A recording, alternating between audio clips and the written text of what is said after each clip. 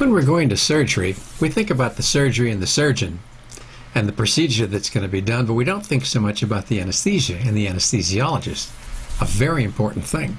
There's new information out showing that there are some kinds of anesthetics that are used commonly as general anesthetics that cause real problems in terms of accelerating the process of Alzheimer's disease or something like it, so that there's actually a loss of neurons and there's a plaque formed and cognitive dysfunction that follows.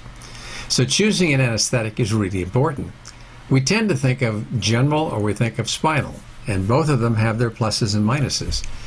In general, when we have major surgeries that involve bypass procedures, we know that we get something called anesthesia brain, where there's a loss of IQ points, and this has been documented in many studies. Spinal anesthesia can't be used in some kinds of surgeries, but it can be used in others, and it too has its problems, because we know that sometimes when the anesthesia is given, it can go up into the thoracic nervous system and cause problems with sympathetic paralysis. And I know that because that happened to me when I had my surgery. So if you want to learn more about this, you can go to the website drsaputo.com and research that. But when we're picking an anesthetic to be used, generally the anesthesiologist does that. But we should have a say in that, and the surgeon should be aware of it as well. For example, there's one anesthetic that's commonly used. It's called Forane. And there's been a study now on mice, on mammalian brains, okay, that shows that there's a dysfunction with an Alzheimer's-like disease that follows it. And there's an associated reduction in energy production because there's less production of ATP. There's increased free radical damage that occurs, so we age faster. And we also know that the mitochondria, which is the energy-producing part of our cells that makes ATP, has an increase in permeability, which is not a good sign. And lastly, it looks like there's an increased risk for death of neurons as this anesthetic is used as well. Now, the people who published this article thought that perhaps this would be a silly anesthetic to use in people who have early Alzheimer's disease or a tendency for it.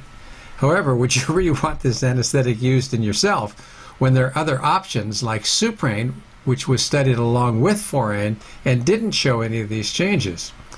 So the question is, how active are you going to get when it comes to the surgical procedure you're having from the point of view of the anesthesia?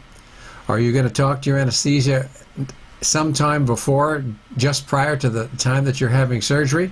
Or should you be meeting this person a lot sooner, perhaps a week or two before your surgery, and discussing what kind of anesthesia you'd like to have, and listening to what the anesthesiologist has to say, because obviously this person should know more about it than we do. The other thing that's kind of striking is that we're only stuck really with three major forms of anesthesia: local anesthesia, spinal anesthesia, and general anesthesia. And yet we know from studies that were done in China that the effect of acupuncture to cause anesthesia is also very prominent.